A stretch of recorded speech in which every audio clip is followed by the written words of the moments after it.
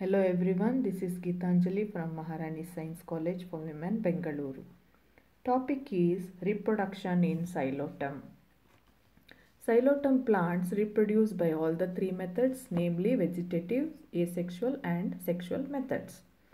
Vegetative method takes place by means of gymme or brood bodies. These gymme are minute, ovoid, multicellular outgrowths which arise from the rhizomes of Psilotum nodum. These are thin-walled and contains lots of starch grains as reserve food material. They detach from the mother plant and develop into new individual plants of Psilotum. Asexual method takes place by formation of spores. The spores are produced in trilobed structures called synangia, which are borne in the axils of bifid fertile scale leaves at the tips of aerial branches. The development of sporangium is eusporangiate type, that is, the sporangium develops from a group of cells. The mature sporangium dehisces and the spores are dispersed by wind.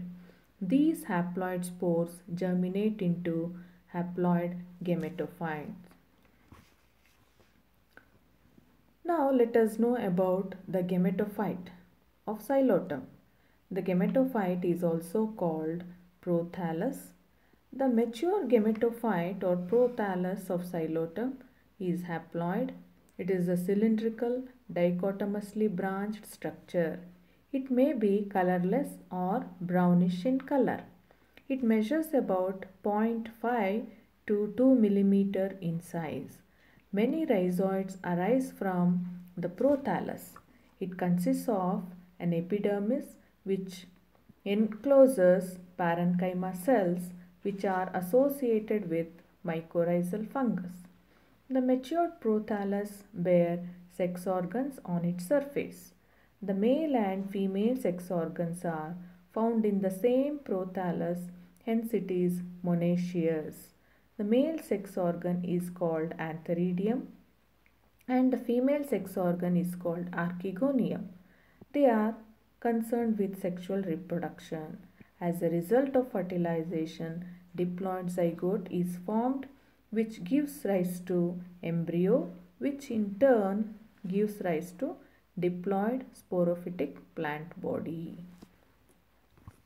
Now let us know the summary of this session. Psilotum is a diploid sporophyte. The asexual reproduction takes place by spores which give rise to haploid gametophyte. The gametophyte after sexual reproduction produces diploid sporophyte.